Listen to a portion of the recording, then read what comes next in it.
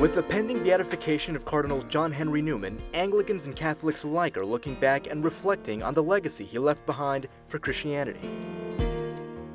Born during the first half of the 19th century, Newman was baptized in the Church of England and was part of the evangelical movement there until 1845, when he converted to Roman Catholicism. Over 150 years later, Newman is up for beatification by the Catholic Church. It's a move that some believe could pave the way for clear and concise dialogue between Anglicans and Catholics.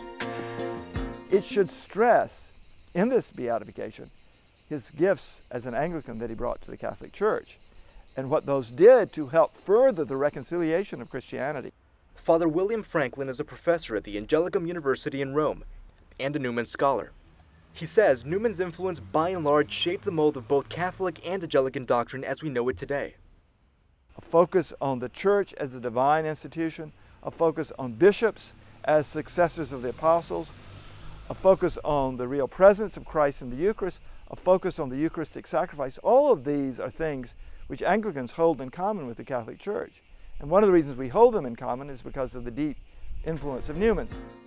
And it's this influence that continued to shape the Catholic doctrine for years to come.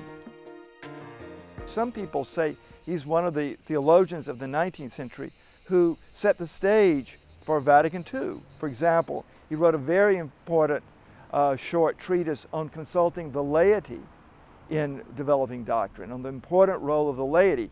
This is a very important Anglican principle, which he brought into the Catholic Church. It's widely expected that Pope Benedict XVI beatified John Henry Newman in England during the spring of 2010. He recently approved the miracle that paves the way for his beatification.